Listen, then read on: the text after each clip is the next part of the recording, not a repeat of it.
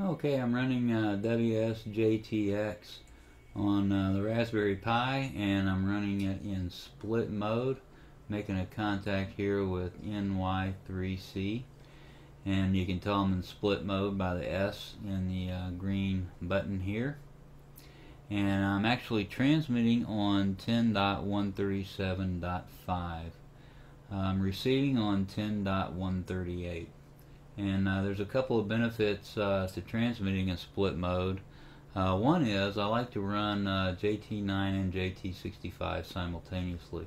And the only way I can transmit above 2700 hertz is to use it in split mode. And the second advantage is you get a cleaner signal when you run in split mode. And I'll put a link below detailing that information and why that's so. But it makes sense to me. Run PSK31 for quite a few years, and I know when I get off center, my signal degrades some. I lose power. So this is a good way, and this was recommended by a fellow ham on Facebook, and he also suggested that I run it with AGC off, and that's what I'm doing, and I'm getting good results. I like it. So the Raspberry Pi running WSJT-X in split mode, and AGC is off.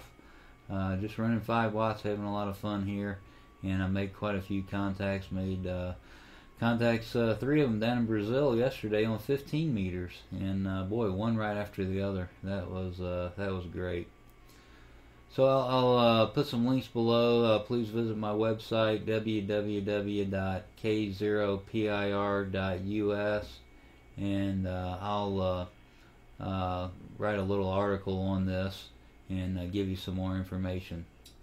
I hope you find this informative, get some good information from it. 73 and good DX.